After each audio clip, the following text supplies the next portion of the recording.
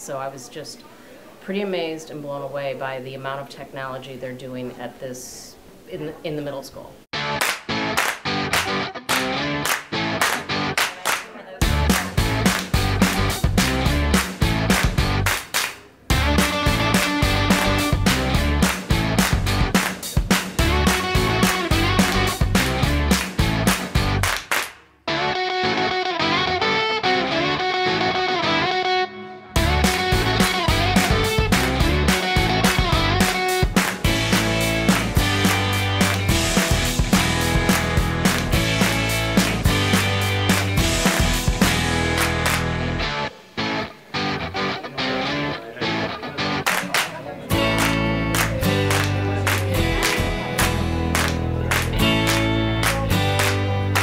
We started in the art room, so we were watching some kids do pottery and some other kids doing optical art of some sort.